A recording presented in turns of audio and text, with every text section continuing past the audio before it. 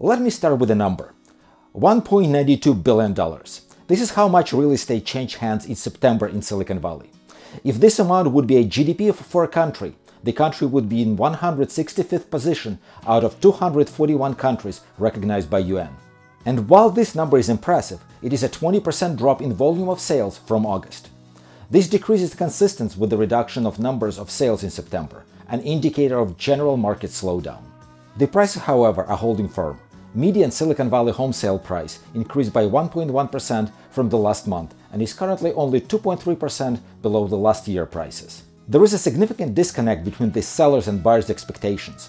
While the sale prices were trending down, the median listing price increased by 7% from August and is currently 3.5% above the last year levels. Because of that, the time on the market continues to grow, and the average time to sell a home increased to 32 days in September.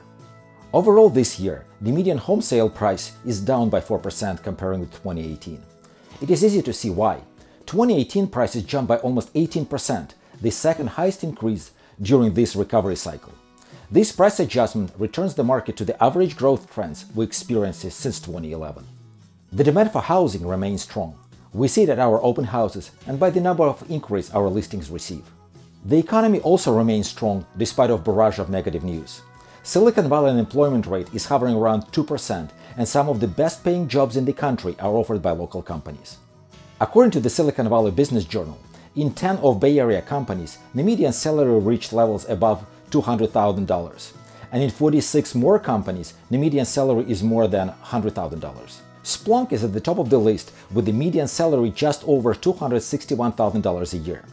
They're headquartered in San Francisco with a major office in San Jose.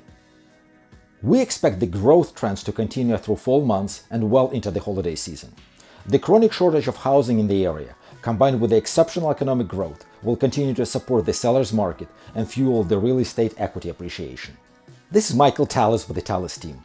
If you're thinking about buying, selling, or investing in real estate, dial the number on your screen. Let's have a conversation. Let's brainstorm how we can find the best possible opportunity for you.